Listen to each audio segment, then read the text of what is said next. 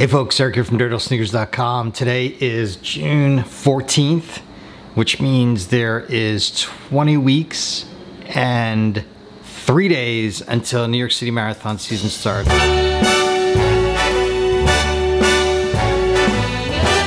So what does that mean? It means in 3 days you're gonna have to start your 20-week training for the 26.2 mile party that is the New York City Marathon.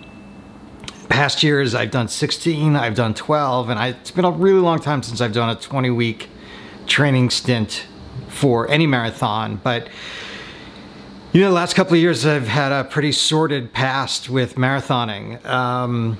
In 2017, for the first time in 7 years, I didn't run a marathon. In 2018, I ran the Chicago Marathon in early October, and I was signed up for the New York City Marathon.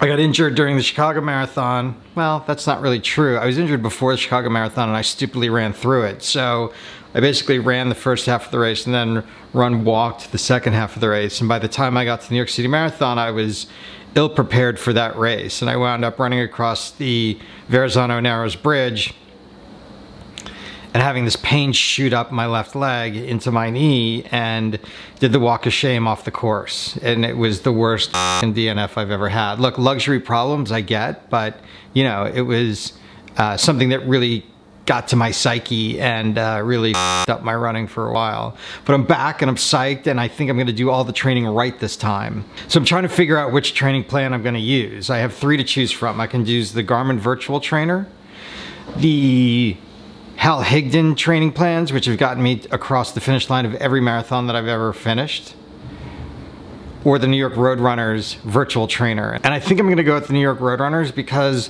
the way it works is you can connect it with Strava and it will adjust training based on how you're doing. So if I'm doing a little bit better than the original training plan had set for me, then it's gonna readjust that and make it a little harder.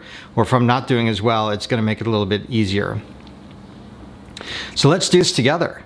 You know, we got 20 weeks to train for the greatest race in the world. I'm kind of psyched for it. So I'm gonna do a bunch of vlogs this year like I did last year. I'm gonna be doing tips and tricks for the race. The ones that I did last year include course strategy, baggage and transportation options, what to expect at the Athletes Village, and a whole bunch of other ones, and I'll link to those over here.